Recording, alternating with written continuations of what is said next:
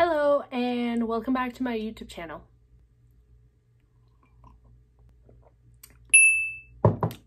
Alright, let's get into it.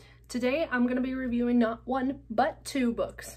So what actually happened to me is that I read the second book first and then I realized that there was a first book and I read it like after. And the books are A Rogues of One's Own and then Bringing Down the Duke by Evie Dunmore.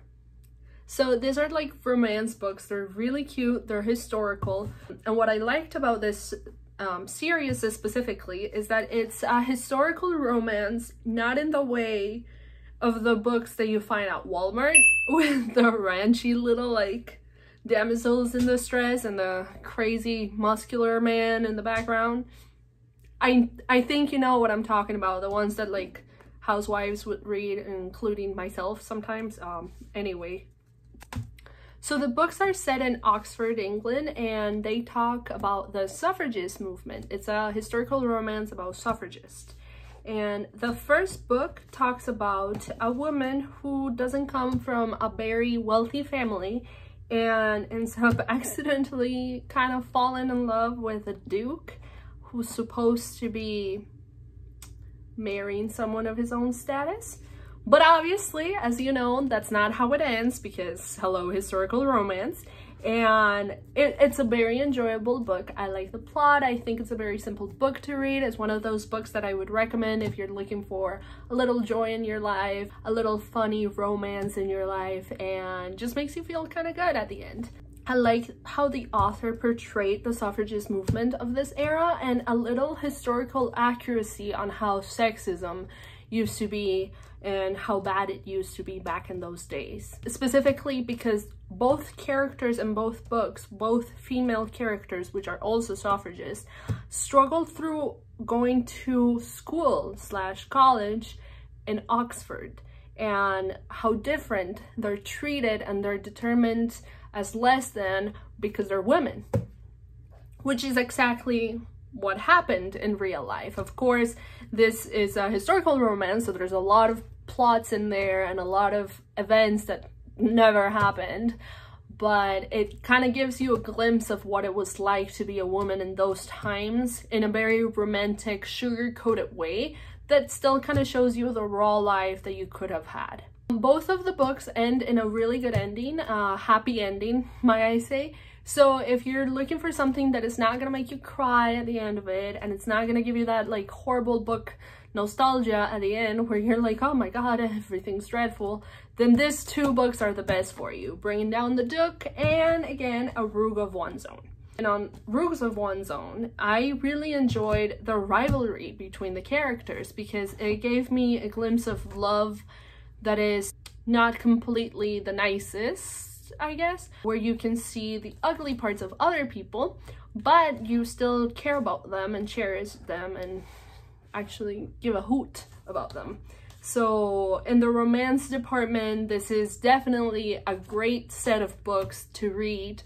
Again, you don't have to read them in order. You can just read one or the other, but I would recommend reading them in order. But definitely Rogues of One's Own is way better than Bringing Down the Duke, in my opinion, because the female character in this is feisty, is interesting, has a amazing depth and background story for a romance book that is usually disregarded as not the best. Usually historical fiction is not taken too seriously in the book department per se, but this romance historical series was definitely something I enjoyed, so I highly recommend it.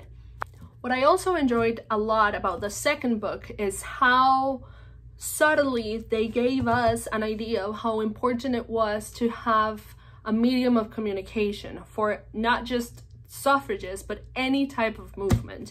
In the second book, spoiler alert, she's trying to get her hands on a publishing / newspaper company so she can publish pamphlets and stuff like that without having to be censored by male owners of the other publishing / newspaper houses. And on this one, That's where the whole problem sets, because he's trying also to get a hand out of this, and he's trying to protect her or whatever, but she doesn't need protection. She's an independent, strong woman. So what I liked about this book is how briefly and sugar-coated but nicely told us the extent of media, specifically in this time, and how it can affect a movement, how important it is for a movement to have a place to publicize their things, if that makes any sense. What I'm trying to say is that this book, in a very subtle way, explains to us how important it is for a movement to have a voice and be heard. Otherwise, it just doesn't make any sense.